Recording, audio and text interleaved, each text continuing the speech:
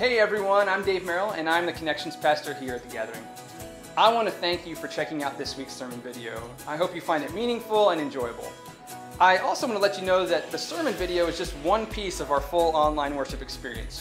When you attend our online worship, you can do things like watch the sermon, join us in singing, connect with others via our chat feature, practice generosity through our giving feature, and even submit your own prayer requests.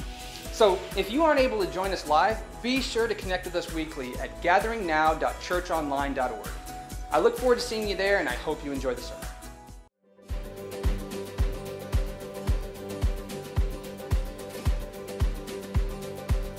With what should I approach the Lord and bow down before God on high? Should I come before him with entirely burnt offerings, with year-old calves?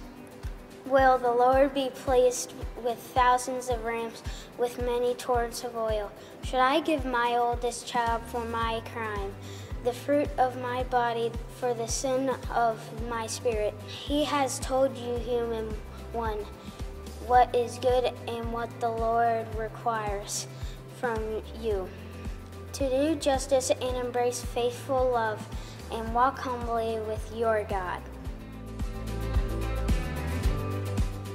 Hello, everyone, and welcome to The Gathering. It's great to have you in worship with us today. If you've never been here before, my name is Matt Miofsky, and I'm the lead pastor at The Gathering. And we are one church, but we meet in 4 different locations around the city. And so most of the time I'm preaching live, but occasionally I'll be preaching via video like today. But we're really glad to have you here. Last week, if you weren't here, I talked about some of the unrest in St. Louis, the protests and the events of this past week.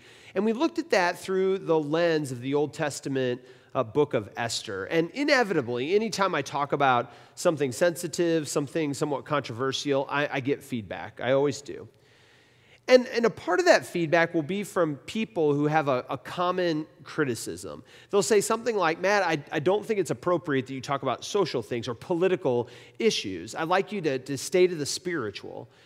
As one person told me, they said, I like my church and I like my religion apolitical.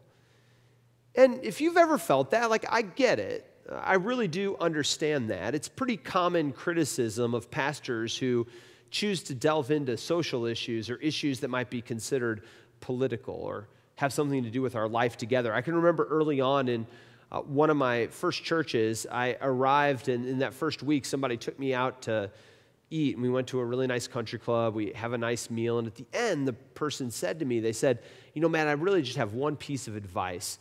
Don't ever talk about politics from the pulpit, and you should be fine. And warnings like that, it's enough to make a lot of pastors just stick to a faith that is personal and private and about you and your relationship with God and maybe your family, but to stay out of things that are social or that could be considered political. But I want to say to do that, on the one hand, for pastors like me, to do that makes life a lot easier. It's safer. It's certainly less controversial. But it also makes for a faith that's not exactly biblical. Because biblical faith isn't just about our lives, like what impacts me and my relationship with God. It's not just about our family or our little street, but it's about how we see the world and the issues that we confront in the world. And as proof that faith has to consider how we live our public life, our social life, what some people might call our political life, we don't need to look much further than the message of the Old Testament prophets. Now, we're in this sermon series, Small But Mighty, and the subtitle is Little Known Books of the Bible. What we're doing is every week we're picking one of those really short books of the Bible that we usually flip past, and we're looking at what's contained there, because oftentimes they have really mighty messages that we need to pay attention to. And a classic example of those kinds of books come at the end of your Old Testament. If any of you ever flipped open your Bible, you get to the end of your Old Testament, and there are 12 books all packed together. They're the ones that have, the really weird names that are hard to pronounce. They don't take up very much space. Maybe about that much space in our Bible. And what those 12 books are called is they're called the minor prophets. They're part of what we call the prophetic tradition. They're called the minor prophets because they're short, as opposed to the major prophets, Isaiah, Ezekiel, Jeremiah, which are really long books. But together, these books make up what we call in the church the prophetic tradition. And it's a critical part of the Bible, but it's a part of the Bible that so often we overlook. And so today, what I want to do is I want to talk about one of those little books. It's a book called Micah, about a prophet by the name of Micah. And I'm picking it in part because it's interesting in and of itself, but in part because it's kind of a stand-in for what so much of the prophetic tradition is meant to teach us, and yet so often we don't pay enough attention to. But before I get into that, let me introduce you to Micah. Who in the world was Micah? Well, as I said, Micah was a prophet who lived in Jerusalem, and he lived during the 700s. Now, to understand Micah, and really to understand all the prophets, we have to understand a little bit about the history and the time period in which most of them lived.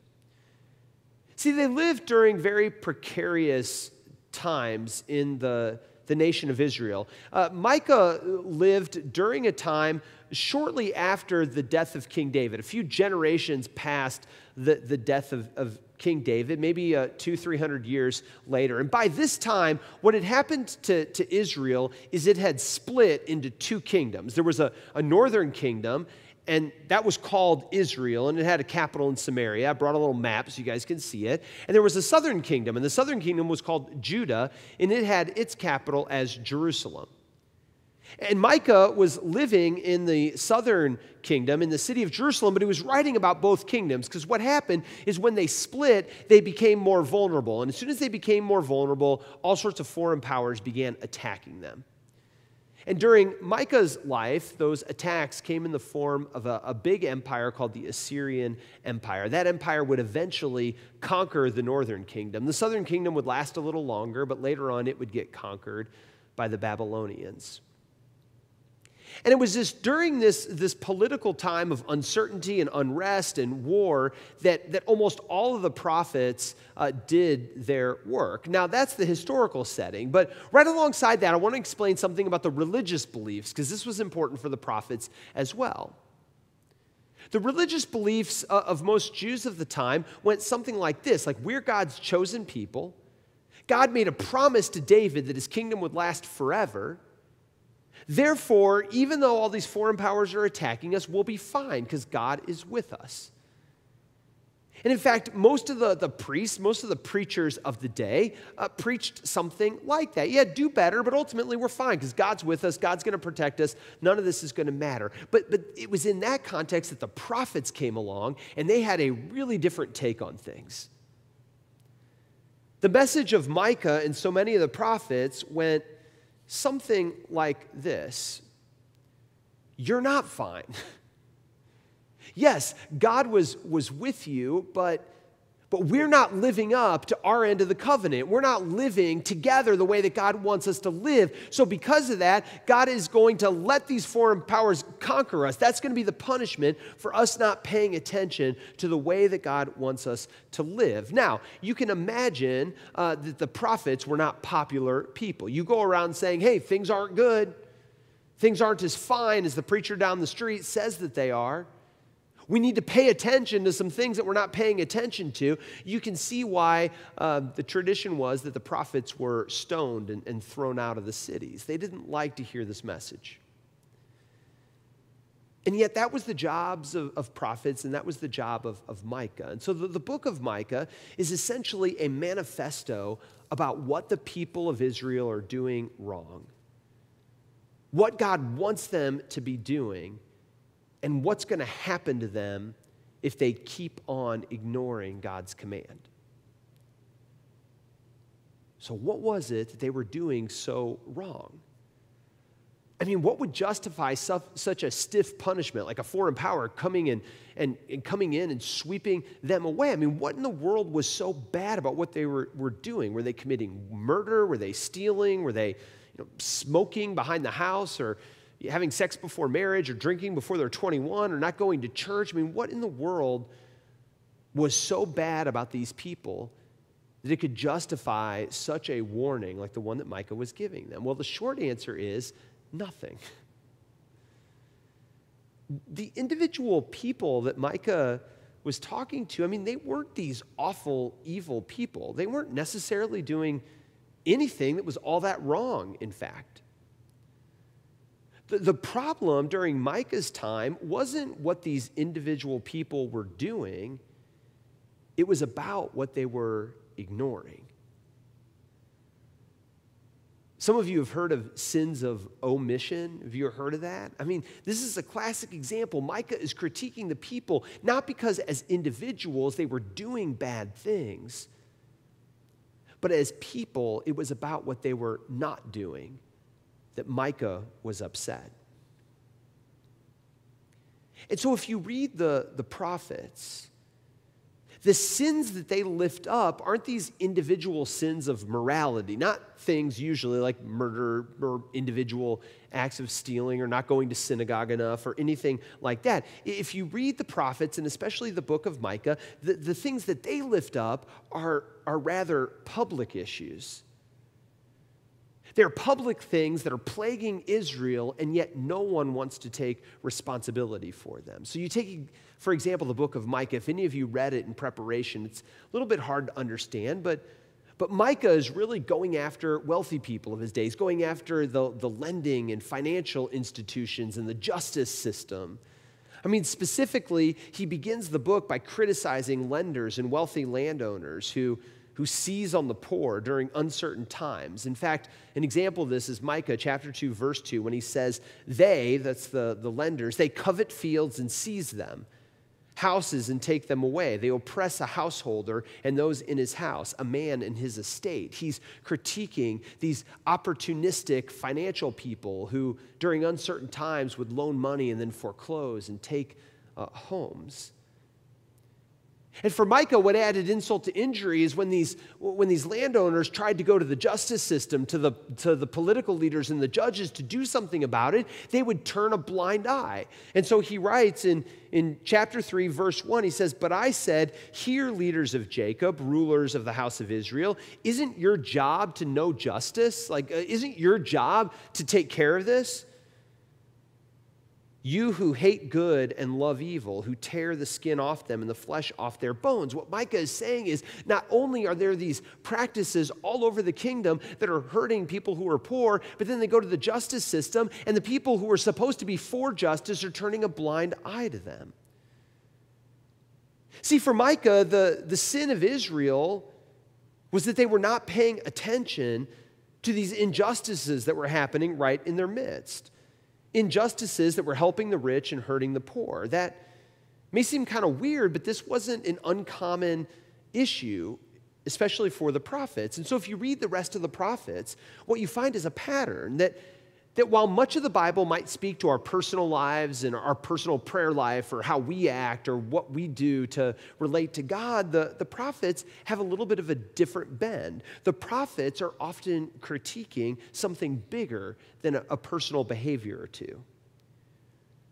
They so often are critiquing public issues, bigger systems that leave some people behind, things that are unfair or inequitable or unjust. And so if you read the prophets, you'll read about all sorts of things. You'll read about economic policies and lending practices and housing issues and poverty and social injustice and legal corruption and political greed and power grabbing. In all of this, the prophets say people of faith ought to care about.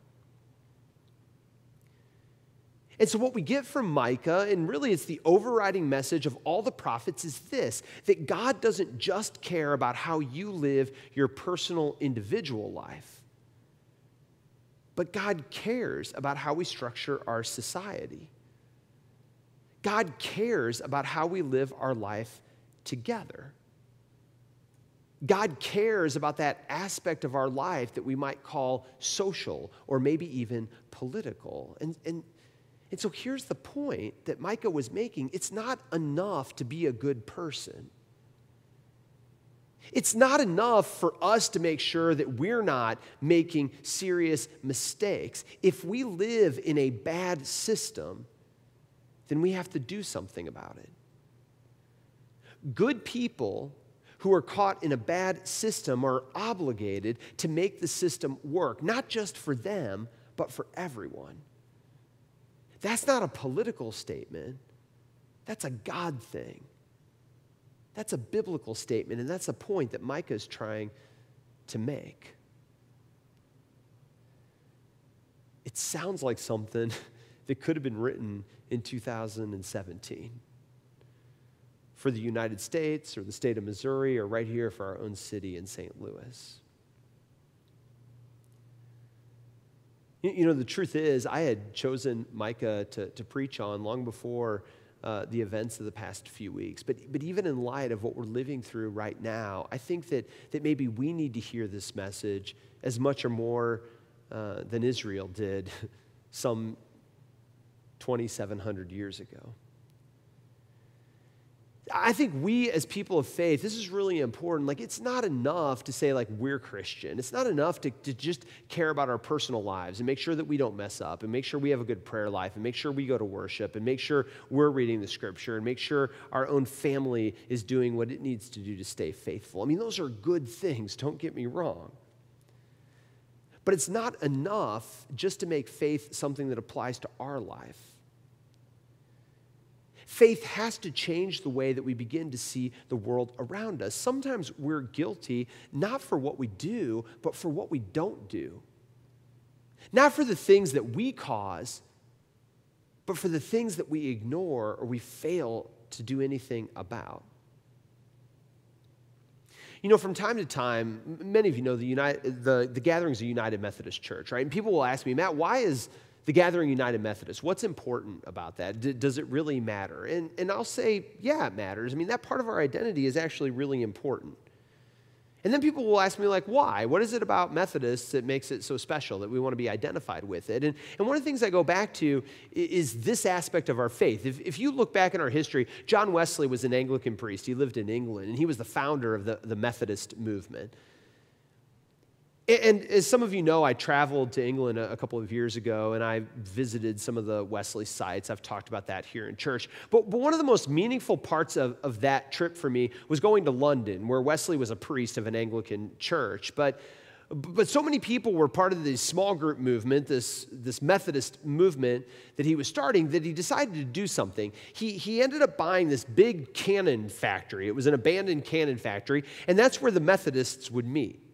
They would meet and worship and study the Bible. But then something happened to Wesley. See, he was living in London at a time when the Industrial Revolution was just beginning. And the neighborhood all around this factory was just getting inundated with some of the problems of the Industrial Revolution. A lot of people from rural places were moving to the city. They were poor. They couldn't find homes. They didn't have access to care or education. And Wesley looked around, and he was convicted not only by what he saw around him, but by what the prophets in the Bible seemed to say. That if faith was really going to be a biblical faith, it couldn't just be about individual people, but he had to pay attention to the things that were happening around him. And so pretty soon, he took that cannon factory. It was called the Foundry. And first thing he did is he started a healthcare clinic in it, providing health care to people who otherwise couldn't get it. And then he started a pharmacy so that those people could get access to some of the medicines that they couldn't get anywhere else. Then he noticed that kids in these poor neighborhoods couldn't go to school, and so he started a free school right there in the building. Pretty soon he realized that people couldn't get access to money, so he started a little lending institution, and then eventually even a housing ministry so that people could get access to housing. All of this ended up being in this one cannon factory. Why? Because Wesley deeply believed that people of faith, in part because of the prophets, that people of faith needed to pay attention not just to their lives, but to what was happening in the lives of people around them. And so for the past 100 years, Methodists have cared and stood up for all sorts of things that we've been criticized for, that other people might say are too social or too political, but that Methodists see as part of their faith. So Methodists have stood up for workers' rights and women's suffrage and child labor laws and gambling and unfair tax systems and payday loans, civil rights, health care, and the list goes on and on. And while this opens the church up to being criticized sometimes as being too social or too political, I think what it means is that we're Christian. So fast forward, there's a reason I'm giving you this history. Fast forward to today. We at the Gathering believe deeply in a personal faith. I mean, I want more than anything for you to discover and commit your life to Christ and grow every day in becoming more Christ-like, understanding what that means for you and reading the scripture and praying and teaching that to your family. But we at the Gathering also believe that faith is about more than just our personal lives. We think that God cares about how we live our life together.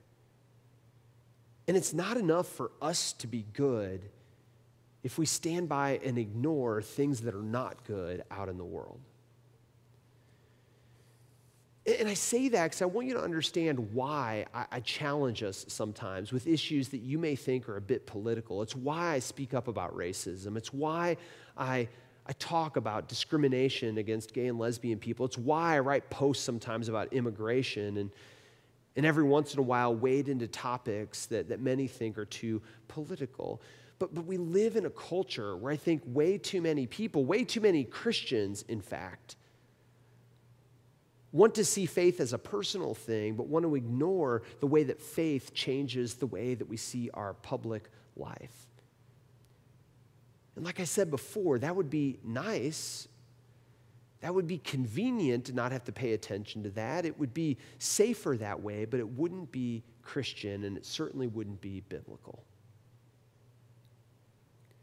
Micah reminds us that God cares about things beyond our walls and wants us to care about things beyond our lives. And I'm not telling you what to care about or what opinion to form, but I am challenging you to care. I mean, the book of Micah essentially ends with this courtroom scene. And I have to read it to you because it is the most powerful words in the book of Micah. In chapter 6, at the end, there's this courtroom scene, and the whole idea is God is bringing the people to court. And it says this in Micah chapter 6, verse 1. It says, "Hear what the Lord is saying. Arise, lay out the lawsuit. Lay it out before the mountains. Let the hills hear your voice." So God's laying out this lawsuit before the mountains. And God begins to recount all the things that he's done for people. And then he bemoans the fact that they haven't done the things that God wants them to do. And so if you skip down to verse 6, it has the people asking God, like, God, what gives? Like, what is it that you want from us? What are we not doing that you want? That's what they say in Micah chapter 6, verse 6. When they say this, "With what should I approach the Lord and bow down before God on high? Should I come before him with entirely burned offerings? With year-old calves," which, by the way, were very expensive? "Will the Lord be pleased with thousands of rams, with many torrents of oil? Should I give my oldest child for my crime, the fruit of my body for the sin of my spirit?" In other words, the people are saying, God, what more do you want from us? I mean, do you need 1,000 rams or better sacrifices? I mean, what do you want me to do? Give up my firstborn kid? What is it that you're expecting of me? And Micah's answer comes back really simply. Verse 8. "He has told you, human one, what is good and what the Lord requires from you, but to do justice, to embrace faithful love or loyalty, and to walk humbly with God." In other words, I don't want another sacrifice.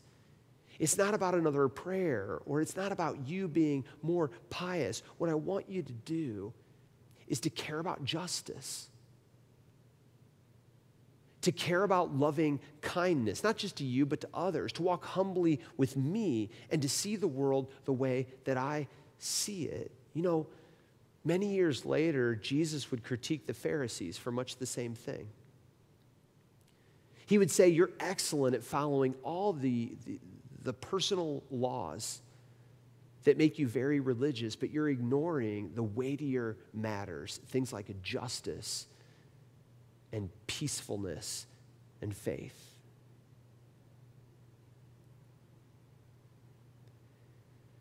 Friends, I challenge us because faith has to be about more than just us. As Micah points out, we are not much good if we as individuals seek to follow God, but then ignore the way that we live our life together. And the challenge is that we may not contribute to all that. We may not have set it up. We may not play much of a part in creating it, but God tells us that our job is to care about it nonetheless. There's so much we could apply this passage to, but let me just give you one example. About a year and a half ago, the Gathering began the Literacy Project, and part of the genesis of that was Micah, texts like this, which we said as a church, it's not enough that we give money, but there's so many injustices in our city. What do we want to do about it as the Gathering? And we picked education. You look at education, and it's hard to argue with the inequity in education. I mean, it's so obvious. Like, when you look around, like, I send my kid to school, and when I send my kid to school, they're going to a classroom that's been prepared for them, a teacher that is well-trained and resourced. They're going into a room where every kid gets their own iPad or their own Chromebook. It has state-of-the-art equipment, a library full of books, a bunch of parents involved, a building that is updated and well-kept, an administration that's focused on excellence, and all that is supported by a lot of money. I mean, that's where I send my kid to school. And then just 10 miles from where I live, you can look, and there's a whole different story. There are kids who have to walk through a metal detector to get into a building that hasn't been updated in a long time, into classroom with teachers who are under-resourced, who oftentimes have to scrape together their own money just to get basic supplies. They have to go to libraries that haven't been able to buy new books in a long time, and they have to do it without a lot of outside support, with an administration that lacks resources. I mean, you look at that, just something as simple as that, it's hard to look at that and say that that's right or that's good or that's fair, that God doesn't care about that. We believe that faith demands that we care about things like that.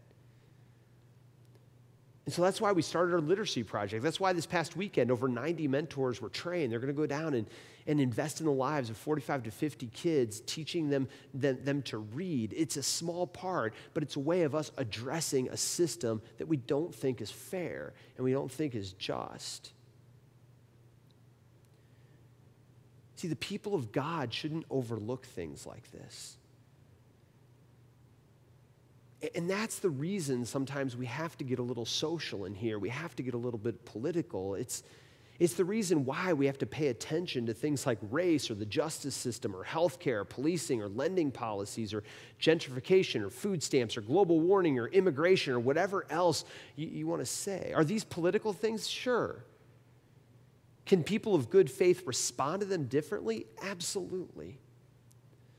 I'm not asking that you take a particular stance. I'm not asking that you become a Republican or become a Democrat. What I'm asking you to do as a Christian is to at least care. And so that's what I want to leave you with today. Here's where I want to challenge you. Prophets like Micah remind us that faith is about more than my relationship to God. Faith is about neighbors and others and how we live our life together. So here's your challenge. Care about something outside yourself. Let yourself be nudged to see or care about something that, even though it may not impact you, impacts others. And let God know that you see it, that you recognize that it's not right, that it's unfair, that it's unjust, that it's not the way that God would want things. And then do something about it. Because the Lord requires more of us than just going to church or reading the Bible or focusing on our own life with God. But the Lord requires this of us: to do justice, to love kindness, to walk humbly with God. Let's pray. God, we believe that you called us to be a church for a reason. And we are grateful, God, for all the people sitting here who you are speaking to, for all of us that are finding new life in you, who are addressing matters in our lives, in our marriages, and in our families, with our friends, maybe in our jobs. But God, today, help us to see also that you want our faith to affect the way that we see our city, our state, our country, the world. Maybe issues that we don't personally deal with, but that we know are not the way that you would want them to be. So God, give us the eyes to see. Give us the courage to follow nudges when we have them. Help us to care about things that are not right, even if they don't affect us. And ultimately, God, help us to be your hands and feet and to get involved in doing something. God, make us people, as Jesus said, who get the weightier matters of the law, people who do justice, who love kindness, and who see the world humbly through your eyes. We pray these things in Jesus' name. Amen.